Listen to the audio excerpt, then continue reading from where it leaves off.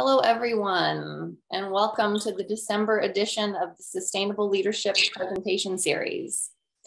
The SLPS is a collaboration of 8 Nebraska higher education and nonprofit partners, including Central Community College, the Student Environmental Action Coalition at Hastings College, Creighton University's Sustainable Creighton Program, Joslin Institute for Sustainable Communities, University of Nebraska at Omaha Sustainability, Metropolitan Community College, Environmental Studies Department at the University of Nebraska-Lincoln, and Nebraska Recycling Council. Thank you all for joining us today.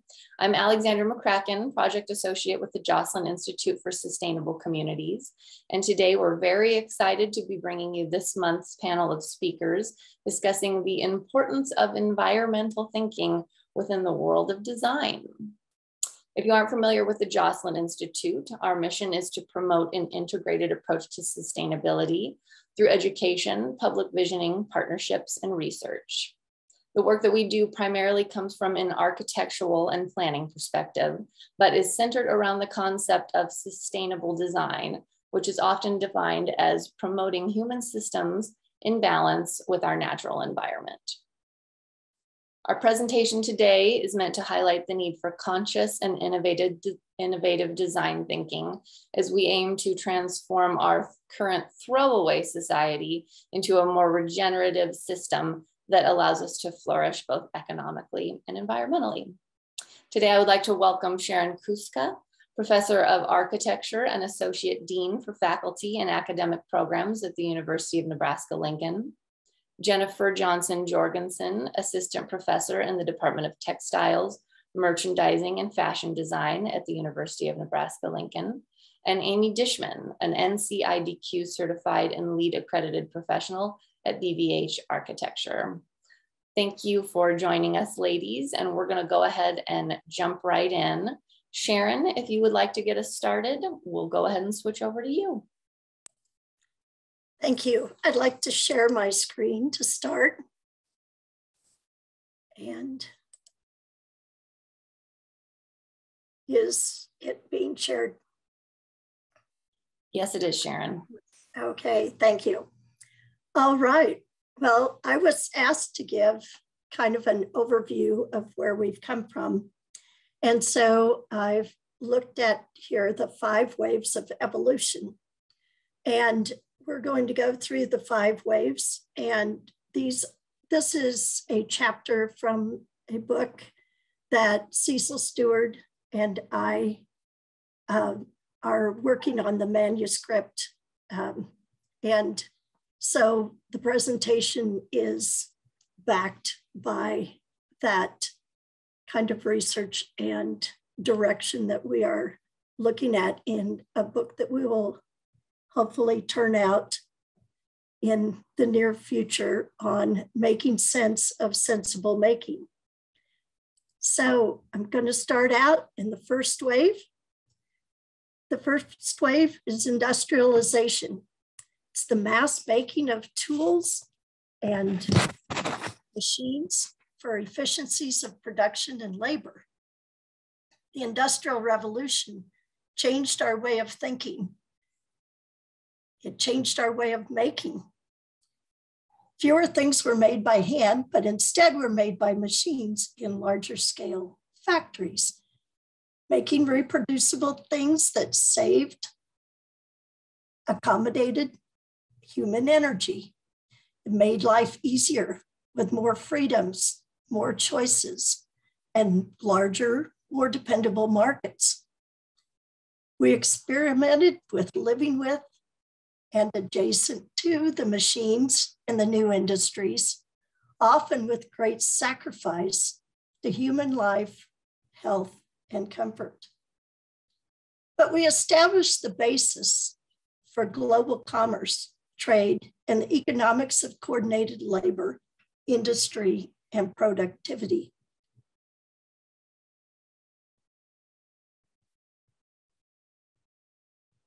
The second wave,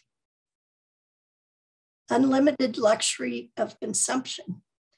This is a wave in which we learn to throw away goods, products, and habitats. We became entitled to everything and anything and anywhere at any time and at any cost.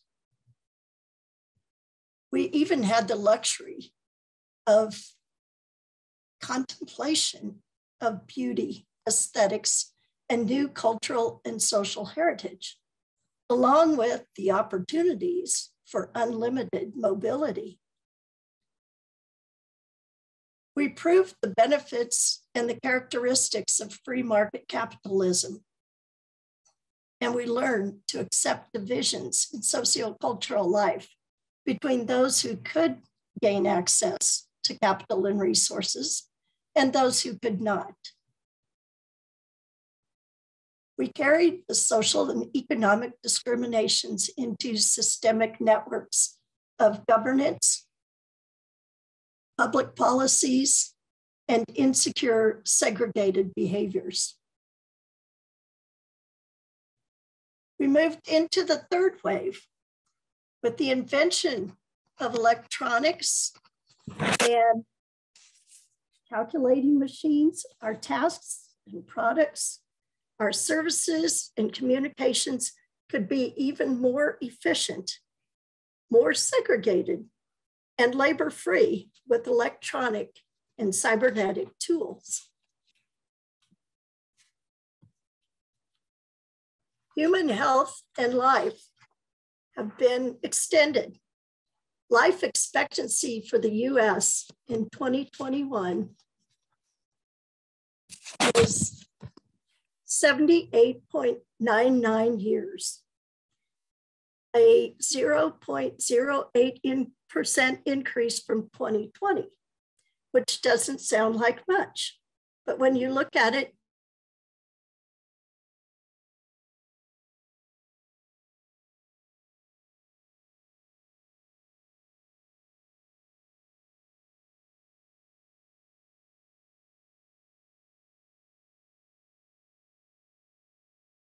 in 71 years of improved technology and learning. Global communications and instant interactions were enhanced. Western culture and values became pervasive. That's advantageous to some, threatening to others, and access denied to still others.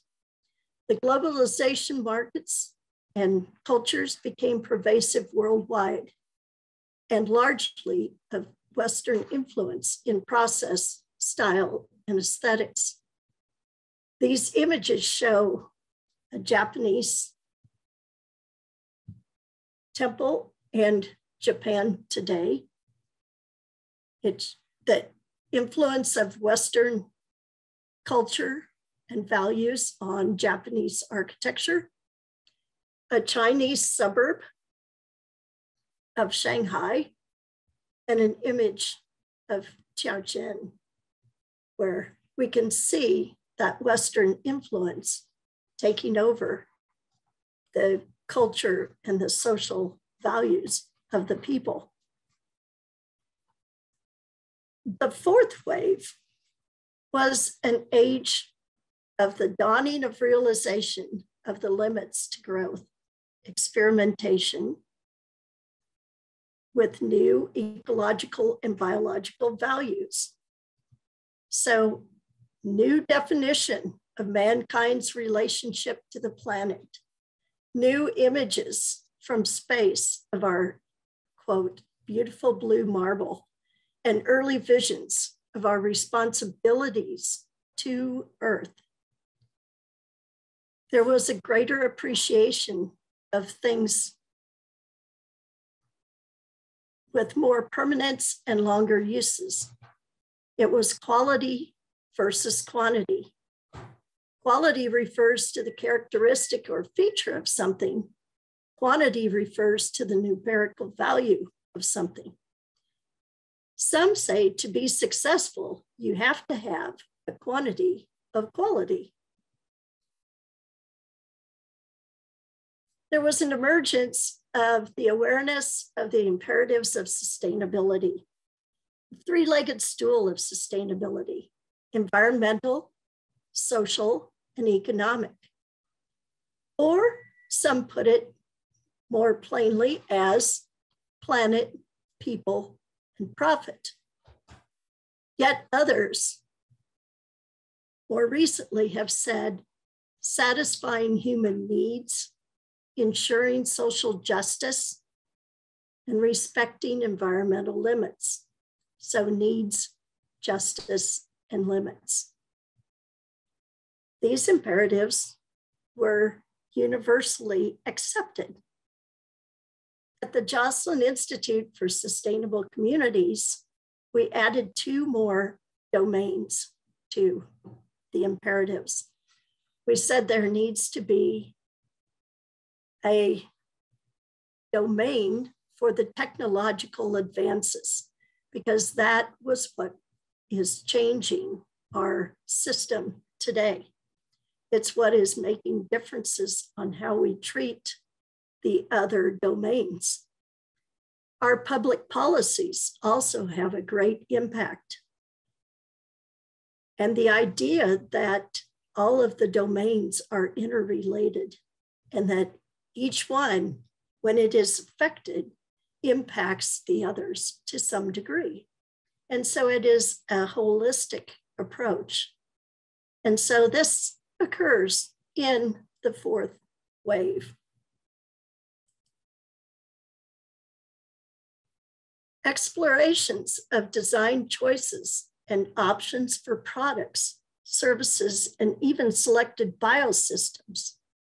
The emergence of new interdisciplinary, interdependent ideas of processes, management, and governance might lead to greater stability and the sustainability of human organizations and earthly habitats.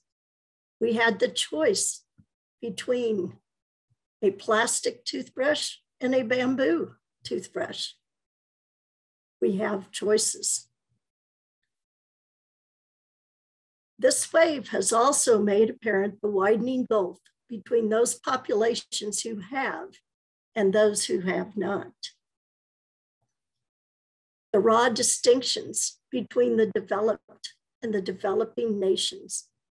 The key difference: a country is deemed to be developing or developed mainly on the basis of economics, per capita income, industrialization, literacy rate, living standards, etc.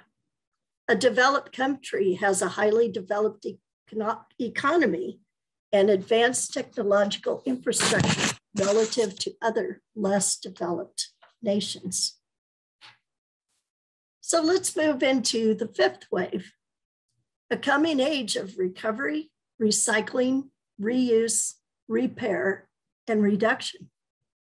The challenges of reinvention, reformation of human systems, and questioning of old and new human values.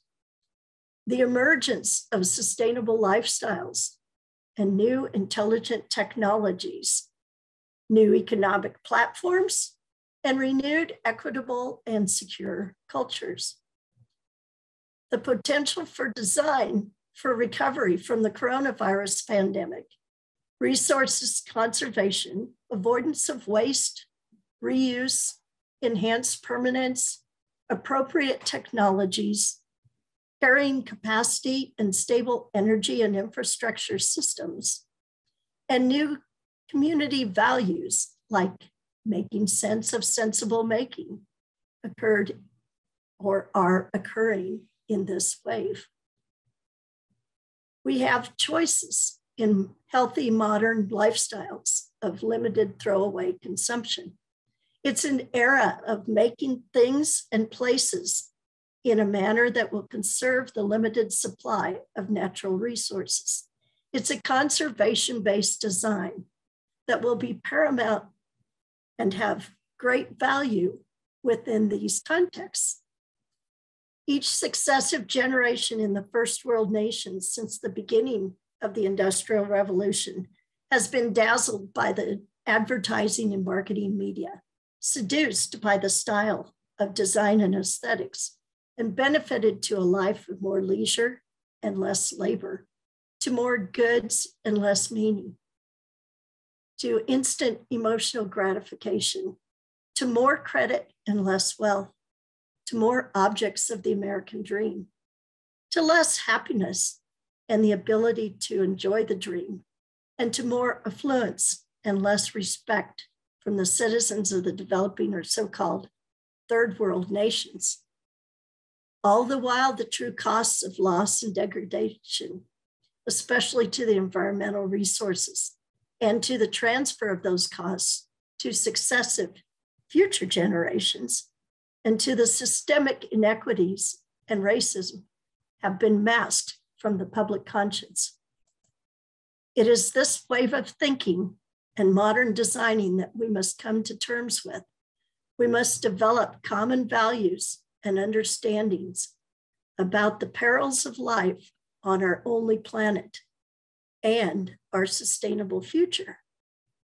We must develop a guiding theory of practice that will be enduring and will result in the conservation of the Earth's natural resources, while also leading to greater respect for the history and contemporary values of peaceful community cultures, diversity, social equity, with interdependent political participation for making of new appropriate technologies and balanced cost benefits for sustainable development.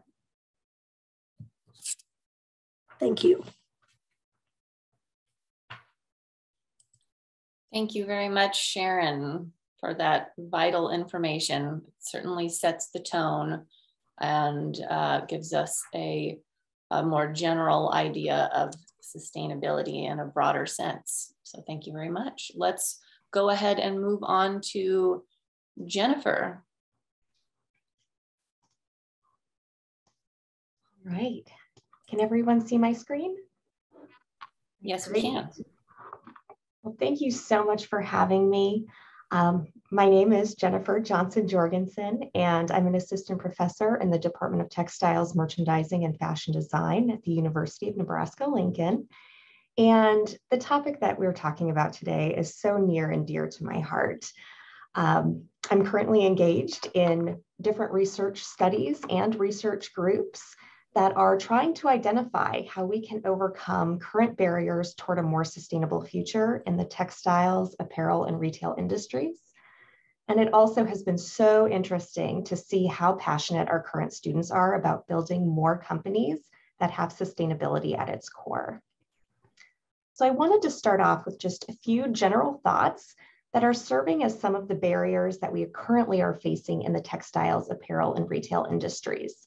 One of the biggest barriers are the consumers themselves. We must change the current mindset about the fashion industry and how we consume overall in general. All right, so there are many different perceptions that are around the word fashion. So for example, a typical perception is that fashion is found only on the East and West coasts in urban areas, primarily in New York City and LA. Fashion is for only women. Fashion is what you see on the runway. And fashion is trivial and for people that want attention, and it's a total waste of money. However, despite these perceptions, it is really interesting that the fashion industry accounts for $635 billion in direct revenues this year worldwide. So people are consuming, and they are consuming fashion. Right. And then there are also different perceptions that surround where and how clothing is made, which is very interesting. A stereotype that exists is that the fashion industry is run by women. Manufacturing is only done in developing countries, sometimes by children in unsafe settings, which does happen. But there's also a perception out there as well about the made in tag. So the tag that says where your garment is made. Some people believe that that tag demonstrates where that product is fully made, which is not typically true. So After spending time as a sourcing specialist and as a merchandiser and buyer, and now as an academic in the field, I also wanted to share just a little bit about what I think of when I hear the word fashion and think about fashion consumption. This is actually what I think about when I think about fashion. The textiles, apparel, and retail industries must have raw materials in order to even create product. So if there are shortages of certain raw materials, which are, of course, our fibers, our entire supply chain is thrown off. So I'm constantly keeping an eye out for what's happening with farmers, ranchers, and other producers. So, for example, is there a shortage of sheep shearers, which has actually been the case in the last couple of years? Where are the hides of cattle going after slaughter? Has the distribution systems for raw materials been impacted by COVID-19 or bad weather or any other type of disruption?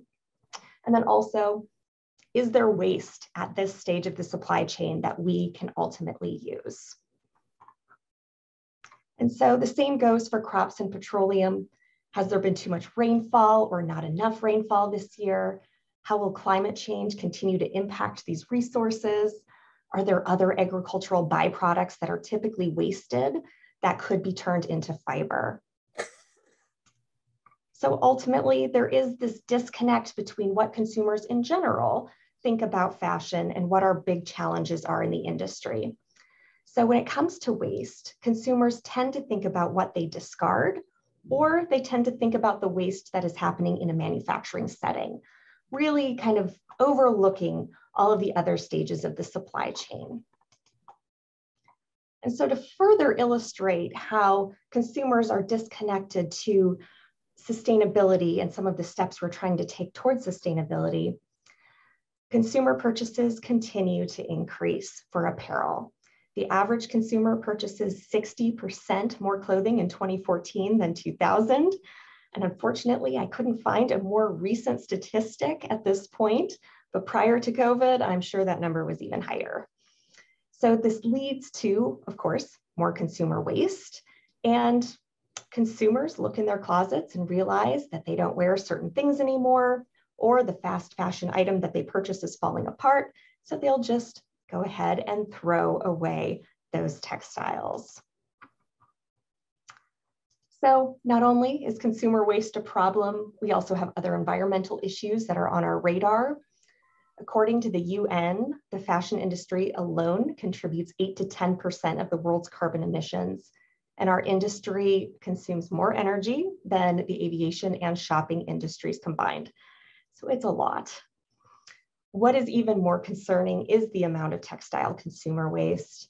It is difficult to picture the equivalent of a garbage truck of apparel being burned or dumped in a landfill every second of every day. And we are seeing textiles in oceans. We are seeing mountains of textiles on land, and it isn't getting any better. So at this point, global textile waste equals 92 million tons per year. And so here's a graph to illustrate how textile waste is being managed in the US. We are seeing more textiles being recycled or combusted, but again, the majority of textile waste is ultimately being landfilled. So to combat some of this waste, there are initiatives to send secondhand clothing to developing countries. A lot of consumers love this idea as they feel that their clothing is helping someone else. However, it does sound a lot better than it actually is. A lot of secondhand apparel is imported to developing countries that can't actually be used, as it's either damaged or it isn't practical. And of course, if you think about the transportation it takes to get products here to somewhere else, there's a lot involved with that as well. So if it's damaged or not practical, guess where it goes? It goes in the landfill of those countries. The trade of secondhand apparel also hurts local businesses, because why would people buy apparel at any price point if something could be received for a lot less? And a great example of how donated items can hurt the local economy was found with Tom's shoes. Tom's was so popular about 10 years ago and continues to be today. But when Tom's was getting started and when it was at its height, they had a buy one, get one initiative, meaning when you buy a pair of shoes in the US, Tom's would donate a pair of shoes to communities in developing countries. And again, consumers in the US loved this idea and felt they were doing a great thing, but ultimately it hurt the local businesses in those regions. So going back to our discussion on landfilling, apparel is typically not biodegradable. It is also typically dyed, different colors, achieved through different processes, and it typically is treated with chemicals that can seep into our soil and water supply. So often our apparel can outlive us, which is really scary to think about. So what do we do about this? While post-consumer textile waste is a huge concern, we have opportunities to cut down on waste at each stage of the supply chain. So pictured here is just a simplified model of a supply chain. And as I'd mentioned before, we can decrease waste at each one of these stages. However, it is impossible to instantly eliminate all waste at each supply stage, so we need to prioritize where to start. And based on the research work completed so far, it does look like starting at the beginning of the supply chain with the raw materials and the end with the consumer might be a good place to start.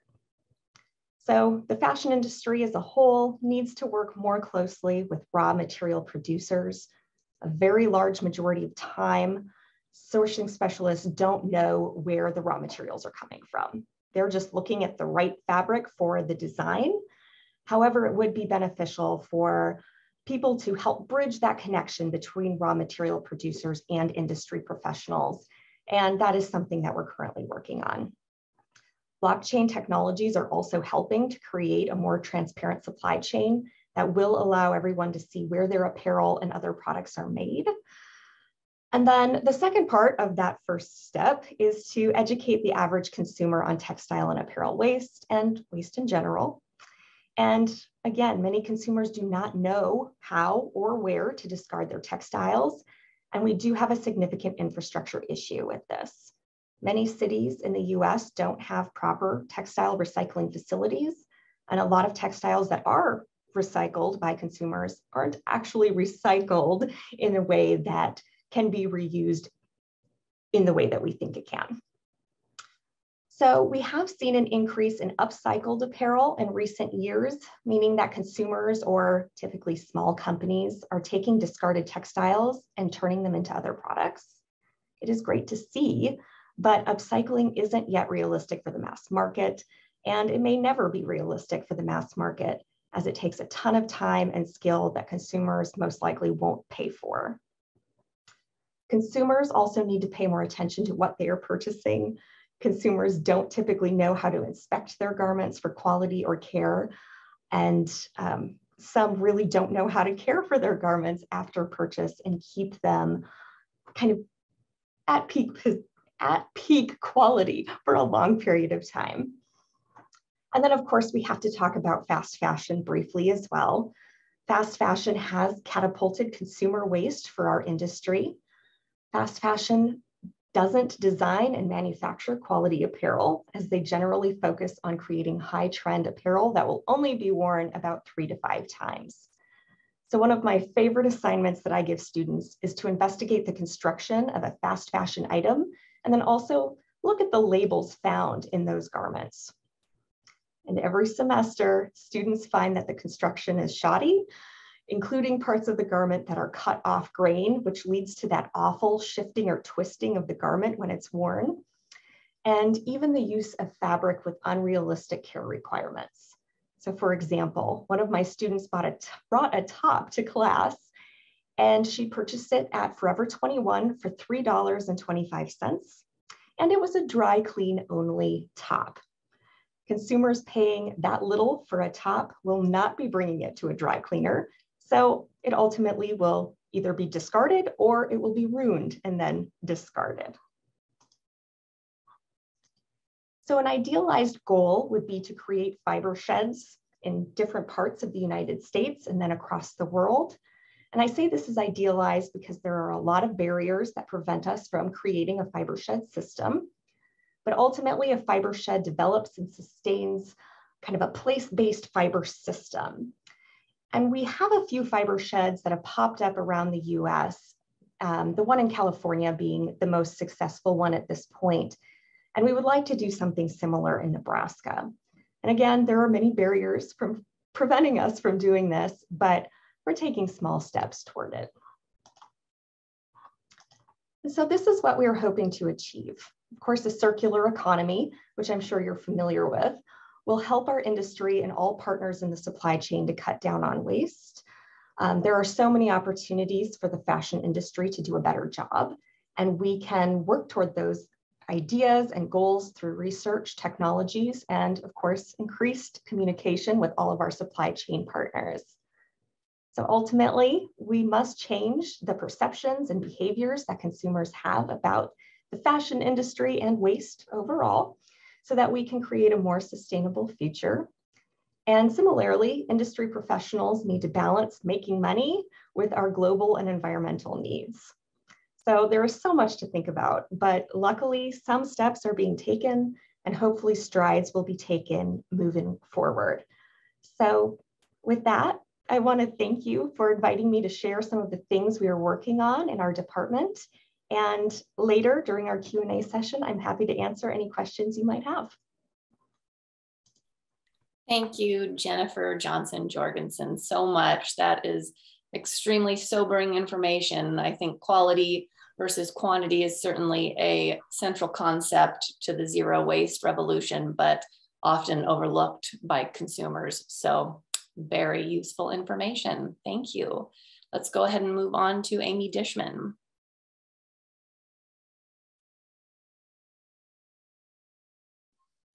All right, I think you all can see my screen. So my focus is on architecture and interior architecture in particular, but again, it's same themes that everyone has kind of spoken about today. So a huge way to reduce waste in architecture and construction industry is focusing on embodied carbon. So what is that exactly? Embodied carbon is not what most people think about when they think of carbon. Most of the time we're thinking about operational carbon. Operational carbon is the carbon that it takes to run things. So when we talk about solar, we talk about our boilers in use, burning coal, wind energy, all of that is operational carbon. But the embodied carbon is similar to what Jennifer was talking about. It's the harvesting of raw materials. It's the production to the factory, the transportation from the factory to the job site. It's all of that total energy used in manufacturing, the manufacturing process for materials and buildings. Because designers kind of don't necessarily think about this until recently, our embodied carbon is actually pretty extraordinarily high for what we do. I would say that's probably of all manufacturing throughout a global scale. Together, these embodied carbon and operational carbon are the building's total carbon footprint. And right now they account for about 11% of all human-caused carbon emissions on the planet. Because designers focus on the embodied carbon part of it through the specification of materials, we have the ability to reduce that footprint by simply selecting materials with a lower footprint. Together, similarly to how Jennifer spoke about, the construction industry is kind of a giant portion of global carbon emissions. So together, building operations and construction are responsible for 39% of carbon emissions in the entire world. 28% of that is operational carbon and 11% comes from embodied. So it is a huge chunk that we can make a big difference and big impact on. Reducing our embodied carbon footprint is one of the biggest impacts we can make actually to change our current climate trajectory. And according to Architecture 2030, without reducing this, we cannot meet the goals of the 2015 Climate Accord. Reducing and repurposing existing building materials is the single most effective method for reducing embodied carbon. And fortunately for new construction, there are numerous no-cost or low-cost methods to lowering that footprint as well. Embodied carbon represents about 50% plus or minus, sometimes 49, sometimes 51 of a building's total carbon footprint. So it's a huge part of every new construction or every construction project. So how does that break down? Most of it is the structure. About 50% is the structure. 30% is the enclosure, what we call the building skin. So if you think of the building's facade, and then 20% is the interior. So interior walls, doors, carpeting, ceiling materials. It takes about 30 to 50 years for a building's operational energy consumption to equal the emissions generated to construct it. While operational carbon can be reduced over a building's lifetime by renovations to more efficient or passive systems, embodied carbon is locked into place at the time of construction, and it actually grows with every renovation. So when we think of cyclical cycles of buildings, ideally they're not designed like fast fashion. We don't use buildings for 3 years and then throw them away. We might use them for 50 years and unfortunately throw them away. But really needing to keep things that last. And to do that, we have to kind of remodel and reinvent that building's use over and over again. But every single time we do that, we're inviting more embodied carbon into that project. So 3% of a building's interior finishes might be, or interior materials might be finishes and furniture. Those are the things that are most likely to get changed over the most often. And when we add those up, so say there's, a renovation every 10 years, the amount of embodied carbon for the interior environment can actually exceed the structure of it, and sometimes exceed structure and enclosure combined.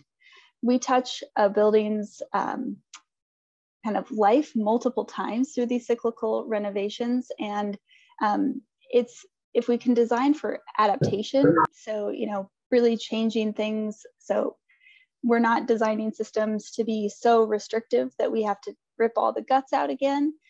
We design with working existing materials as much as possible. If we divert our construction waste, which is also a humongous contributor to landfills, it's about 40% of landfill waste. These are all critical steps in reducing our embodied carbon in the waste and construction industries. So one way we can figure out how to do this, that's the big picture. Now, how the heck do we do this and approach it? A lot of companies now are providing environmental product declarations, or EPDs for short. And these act like ingredient labels on food packaging and include life cycle assessments. So if we consider the global warming potential of each item, we can select materials that have smaller carbon footprints, reducing our overall embodied carbon footprint of the building. So if we think of these in scales, right, we want to pick something with the lowest GWP. Now, what's that actually look like? It's not the prettiest or easiest chart to look at, and they're not all created equal, unfortunately. There is no global standard. There's no US standard of how these are necessarily supposed to look. And so comparing them is often really difficult. Comparing from one manufacturer to another is substantially easier because they're going to be laid out the same. So in this example, these are ceiling tiles. The Optima panel is really high performing, but it's made in a traditional way. The Lyra is also high performing, but it's made with plant-based materials instead. And so just because it's using plant-based, we do get a little bit lower global warming potential there. Now, these are two walk-off carpets. Walk-off is the carpet that's in a vestibule, cleans all the dirt off of your shoes to help indoor air quality. One is from Interface, the other is from Bentley. When we look at that, it's a lot harder to tell who has the better GWP. So what do we want to look at? The first label is international testing. The second is EPA testing. So usually I look for the EPA testing because I'm in America. We also want to look for the unit of measurement. We want to see if recycling or disposal is taken into account. And is the total given to you, or do you have to add up the stages by yourself?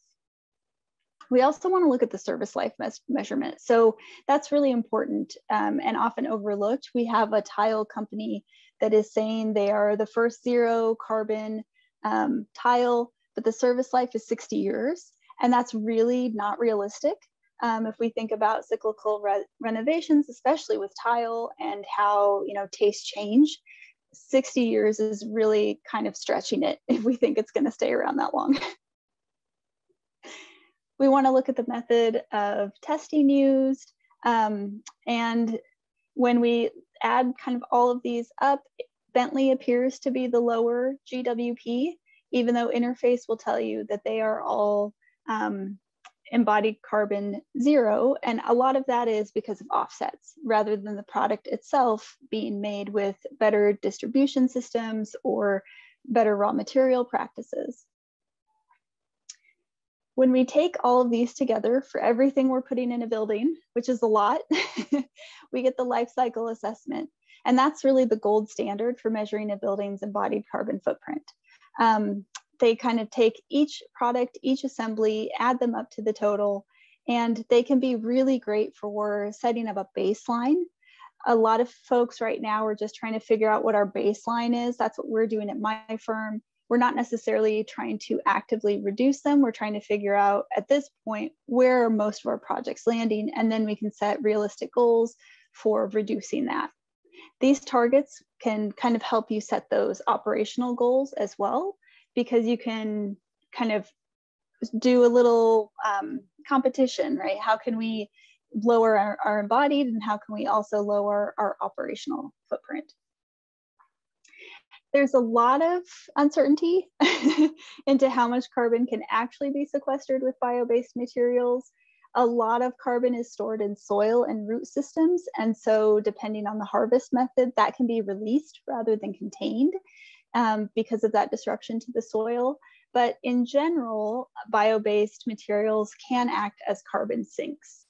So the way that they do that is the process of photosynthesis. So in that process, plants take atmospheric CO2, convert it into their cellular structures. And typically this carbon would be released back into the atmosphere when a plant decomposes. But if we use those fibers in a building material or a textile, we can sequester that carbon, making our building and materials act like a carbon and capture storage method. A really good example is concrete versus wood. So 1 ton of traditional concrete equals 1 ton of embodied carbon. It's a 1-to-1 footprint there.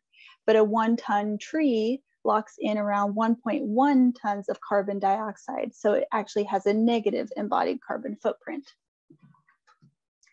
Cork, linoleum, timber wood, cladding, flooring, these are all things that you might already be aware of as bio-based materials include, and then there's also bio-based resins and polymers that are readily available in the construction industry. But there are a few that I wanted to kind of highlight that are new and innovative and really interesting. Hempcrete is one that might sound really wacky and new, but it's actually been used since the Romans. It lacks compression strength, so it can't really be a load-bearing wall, but it's fantastic as an insulator, and it can be used as a thermal mass, which takes on heat from the sun and then releases it into the atmosphere to kind of help with operational carbon as well. It's a great alternative to masonry, and it's soundproof. In a world kind of threatened by deforestation, I've seen reports that are really alarming, especially about the Amazon rainforest. Seaweed can be a really cheap, self-replicating alternative to wood if it's used properly. It's also non-toxic, it's fireproof, and it has 150 plus year life expectancy, and again, superior insulating values. The seaweed pillows that are pictured were used as cladding on homes in Læsø, Denmark. It's a century-old building material for the region, and they're kind of picking it back up again. And then lastly, this bolt threads is actually a mushroom leather. It's made from mycelium, which are the root structure of mushrooms. It's also the network in which trees talk to each other, and it's super fascinating just on its own. It can be rapidly and intelligently grown into various characteristics for strength, texture, resilience. They have exceptional strength, heat resistance, and great insulators again, completely biodegradable, completely compostable, which most products aren't. And it can be grown into specific forms. So you might see it in packaging instead of the foam cubes. Right now, some people are experimenting with mycelium packaging, but it could also be used to make bricks, composite board, because you can press it in under really high weight, and then it kind of makes like a particle board type substance. And if you press it even more under the right circumstances, you can make leather out of it. We know nothing lasts forever. So a great way to kind of build out waste or design waste out is to design for deconstruction. We know we'll have inevitable changes. We know most things will ugly out before it wears out, particularly carpet. It will never wear out. It'll really just get ugly and then we'll get sick of it. So if we design for these renovations and we design to make things more easily reused, that's really the best way that we can kind of approach this issue. Again, we want to employ circular economy principles. We want to think of buildings as quality material stock rather than heaps for the landfill. We need to favor screws over glue. If it's screwed in, it can be taken apart. If it's glued, usually it can't be, and that gets sent to the landfill. We can select materials that are diverted. So textiles and carpeting can all be diverted and recycled and reused infinitely. It's actually one of those really great examples of a completely closed loop that's possible, but most of it, unfortunately, isn't diverted. And we can use things to repair or refinish, replace, rather than kind of taking everything out. We can also select pallets that adapt and specify salvaged, refurbished, or remanufactured products rather than virgin. This chart is a really handy example of thinking of the different layers that come to a building. So we want our structure to kind of be designed for deconstruction, but we also want it to last 60 to 200 years. The next part is our skin or that envelope. We'd rather design that for refurbishment. We want to think of our services such as mechanical and electrical to be a loose fit. So I have an example where I turned an old gym into an office building. That was not a loose fit. Those are two extremely different things, and all the mechanical systems had to be taken out and replaced because they just weren't compatible for those types of activities.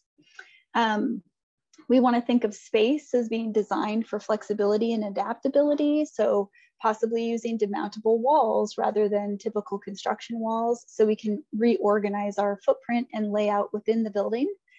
And then thinking about that, the stuff. I keep asking all of my manufacturers to start thinking of the sharing economy in the furniture world. People are constantly buying furniture right now. They keep it for about 5 years, and then what happens to it? It gets landfilled. It usually doesn't get resold or repurposed or remade. So that's a wonderful opportunity to expand the sharing economy that you think of with Airbnbs. I wanted to share a really good project example so folks could see this in action and in real life. Berner Cott is really well known for their sustainable work as a firm, and they took an approach to the Massachusetts Museum of Contemporary Art as an embodied carbon challenge for their team. So this is located on a 20-building industrial campus. It was converted from factories into a museum. They have a 25-year master plan, which is a huge, long master plan. And the existing factory structure was kind of already a bonus because the lowest embodied carbon building is one that already exists. So another huge reason to save our buildings that are already here. So they wanted to look at what innovative materials they could use for construction and remodeling to keep their embodied carbon as low as possible. And what they did was they decided that they would use no virgin materials on the project at all, other than the drywall that they used as kind of a museum within a museum. So the team reshaped existing building with cut and fill approach using the actual building as a material bank. So where they made new openings, those bricks were salvaged to be used to close old openings. You can kind of see that example in that archway picture. All the stone, all the wood flooring, all the brick was all salvaged and reused from the building itself. They used embodied carbon as a key strategy in their project. And not only does it retain its original character, it allows for that museum within a museum approach that allows for collaboration with artists, foundations, collections. It also lowers the operational carbon of it because they can kind of have a tight fit for those museum spaces and a looser, kind of more open fit that allows for humidity, allows for daylight and the other structures. And so together they kind of reduce the carbon levels on both sides of embodied and operational carbon. And it's a really beautiful and unique example of a project that's very successful in the end. So the task is overwhelming, we know that. Designers can often be frustrated because we're usually left out of operational discussions. I'm not necessarily in all of the meetings with mechanical systems.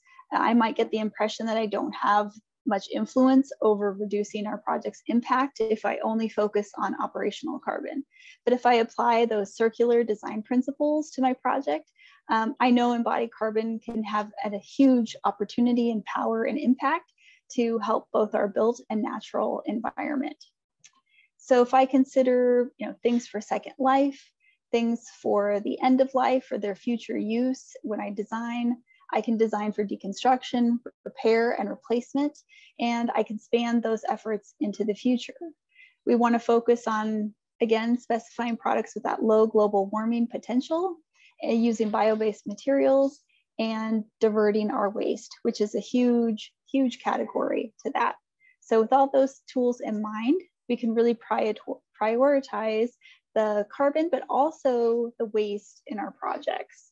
I can share resources. So I have a couple slides that we can share out and will be part of the video that Allie's doing, where you can get really great resources into how you can actually implement this and learn more about it.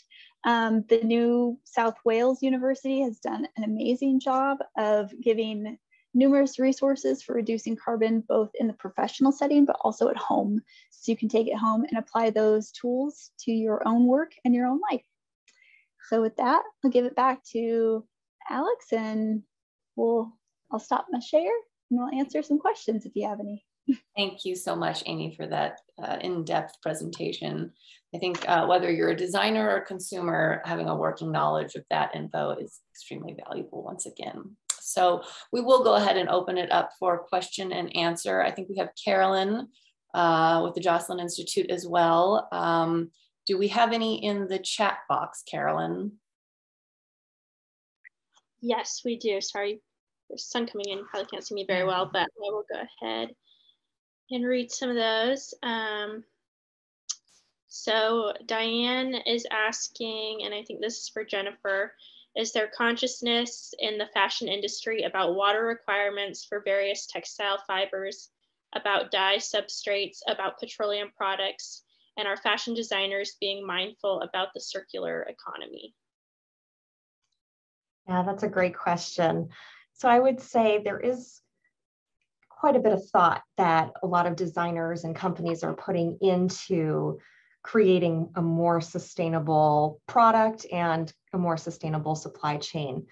But overall, I think it still comes down to the money that needs to be made for that company.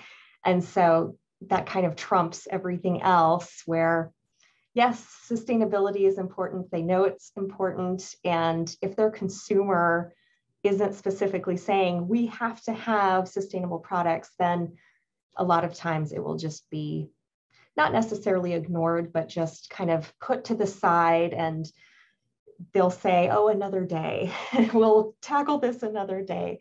So it's definitely in people's minds in the industry, but we still don't quite know how to operationalize all of that.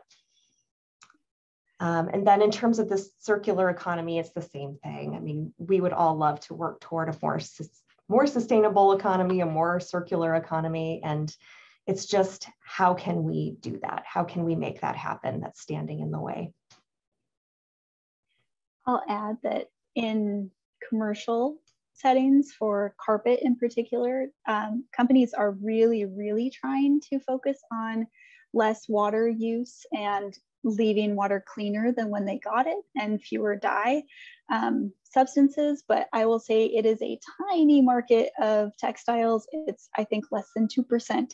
So they're trying, but it's not going to make a huge difference or impact, unfortunately.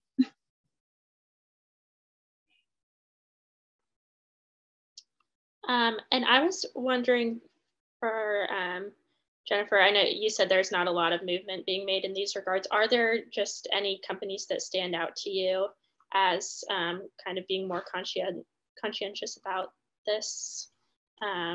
Or is it mostly same across the board that companies aren't really doing this? Well, companies are definitely trying, but again, it's just such small steps. But there is a company that I absolutely love.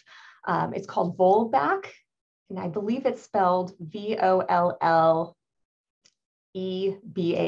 and I might be wrong with that spelling, but it's a really interesting company that works a lot with R&D. They're just focusing on new fibers and just new designs and trying to figure out how they can get the two to mesh to a point where consumers will actually want those items. And one of their key products right now is a t-shirt made out of algae, and it is something you can bury in your backyard. And it's just a great step, I think, toward getting consumers to think in that way. So definitely a great company, and I'll quickly check the spelling of that and stick it in the chat for you as well. But that's a great company to kind of keep an eye on because they're really doing some interesting things.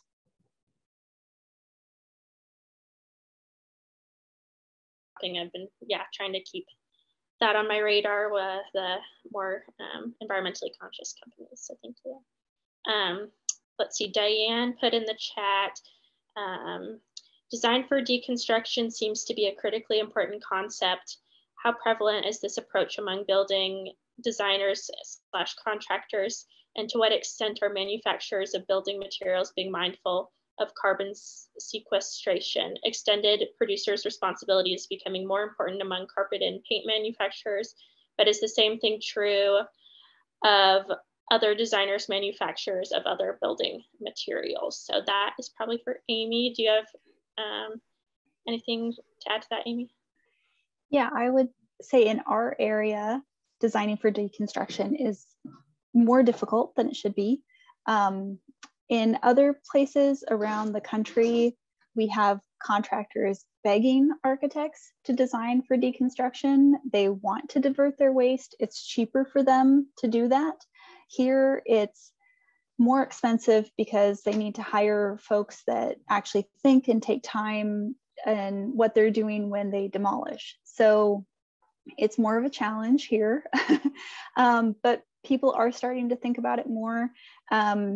There are ways that right now, a lot of it is quantity makes it possible. So particularly with carpet, even though nearly all of them in the commercial setting are designed cradle to cradle, they can all be sent back and reused and remanufactured. You still have to have a big enough quantity to send it back to make it worth the shipping and transportation in the company's mind. So that's a hurdle. And there's also not anything in place for waste that happens during construction. So we know when things get installed, there's always a percentage of waste. Right now, there's nothing to do with that, which is frustrating. I keep poking at that. And then for materials that people are actually thinking of, it's actually kind of exploding in the interiors world. I think it's less so for architectural materials, but those are often more easily kind of reused anyway. Brick and stone can be reused over and over again. Concrete is readily recycled already. Steel is infinitely recyclable. So now people are really thinking of embodied carbon with tile, with carpet, with ceilings. those kinds of materials. But at the same time, it's sort of when folks started thinking of recycling, we're getting some greenwashing and a lot of promises made that you can't necessarily verify, and often leave me with more questions than answers when they kind of bring them up. And I think that there is a movement, especially for firms that have signed on to the 2030 challenge, of designing for deconstruction and really thinking about these steps along the way as they design, you know, step by step. Let's use Tally, or let's use other kind of software that breaks this all down and sees where our impact is and where we can make the most difference in our projects. I hope that kind of answered it. Yeah, and this kind of goes along with that, and you might have touched on it a little bit, but I was wondering, so you talked about those materials that are more carbon emission friendly and deconstruction, obviously. So does that have to be a request of the client that you're working with to make that happen, or is that the firm tries to implement those, or who's kind of controlling that demand? Yeah, that's a great question, actually, because in operational carbon, it usually is a request of the client, right? We want PV panels on the roof, and so you get really, you know, kind of hamstrung with that. But for operational, we usually don't ask, we just kind of do it, which is kind of a huge benefit to it. So really good examples, concrete, we can put more fly ash in that just by changing our spec, which dramatically reduces the embodied carbon in that, but the client would never even know that it happened. And it's often cheaper too. So that will come up in value engineering discussions of how can we change the composition? And we're like, we're all for it, let's do it. So it's actually one of those things that you don't necessarily have to talk to the client because they won't see it. We can kind of compare products that are equally going to perform, equally beautiful, equally durable, and kind of take all those parts out of it, make those selections ahead of time, and then look at the embodied carbon and say, this is the one that we think you should use, without them ever even knowing, which is kind of sneaky, but you know, it's half of a project, so it's kind of a great way to approach it. I would love for a client to come to me and say, this is our goal, but I haven't had it for embodied carbon yet. Okay, that's cool that you guys can kind of build out a little bit in the field. Let's see. Diane, I asked, and this is for Sharon, can you talk about the increasing use of cross-laminated lumber and how does that help in terms of carbon sequestration? Well, excuse me, cross-laminated timber is made of all wood. And so therefore the panels are like a carbon sink. And as such, they keep the carbon from entering the atmosphere. And so, yes, it's stores more of the carbon than many of your traditional because of its manufactured direction, but it can prove to have a negative carbon footprint. So yes.